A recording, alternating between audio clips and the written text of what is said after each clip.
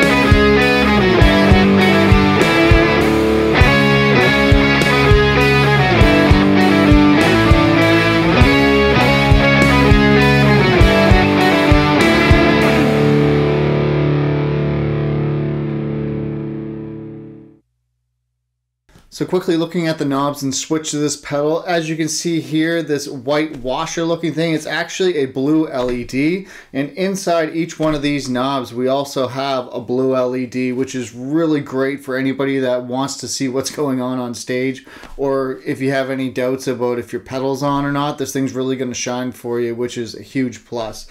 Looking at the knobs, we have output, gain, and tone, which is self-explanatory for anybody that's ever used any kind of dirt pedal or overdrive pedal before. It needs absolutely no introduction. So let's listen to some more sound samples of this pedal.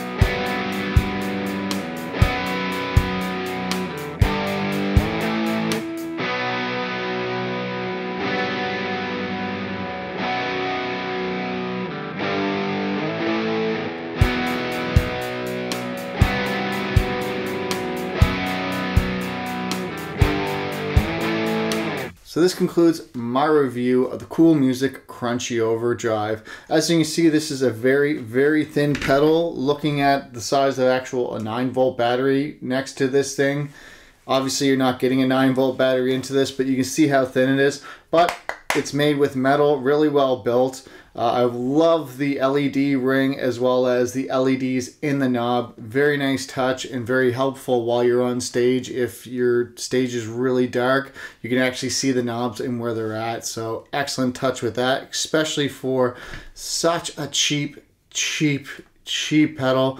I think this pedal was about 30 bucks Canadian, 20 bucks American or whatever it is.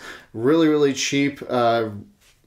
You would know exactly what you're going to expect when you buy an Overdrive. It's not noisy at all, which is an excellent touch. Some of the cheaper pedals out there, they are a little bit noisy and clunky and make a lot of audible noises when you make a select on the switch here.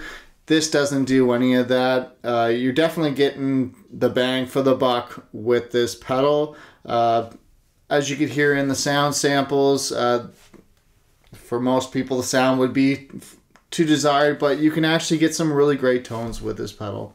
So I hope I've been able to help you distinguish if this is the pedal that's right for you or not. Until next time, I'm Kevin at Tricro Studios.